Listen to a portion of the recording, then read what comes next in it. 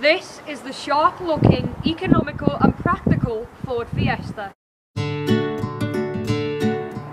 Looking at the front of the car, it now has a facelifted, sharper grille that looks a bit like an Aston Martin's, plus nicer curved lights as well. Near the back of the car, less has changed, but it still looks nicer than before.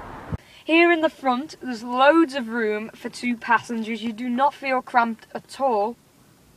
The interior is very nice to look at and feels very, very upmarket, but not as upmarket as a Volkswagen Polo.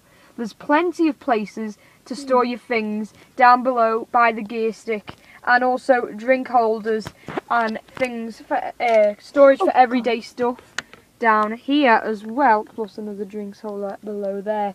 Also, there's big door bins on either side, plus a massive glove box.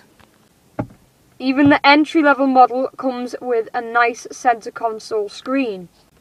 There's plenty of adjustment in the steering wheel. You can move it up and down and out and in. In the back, there's plenty of knee room for any adult of any height, I'm sure, and also plenty of headroom as well. There's one disadvantage though of being a backseat passenger. This is the only storage you get. It's a seat pocket, but it's very, very shallow. There's no side door bins to put any of your stuff in. The boot is not the biggest in class, however, there's loads and loads of room for all your stuff. Now obviously I can't drive this car, I'm only 15 years old. However, I've heard that the EcoBoost engine is really good. It's really powerful, however it's dead economical as well. It does plenty of miles to the gallon. Also, it drives really fun. The Fiesta is the most fun super mini to drive in its class.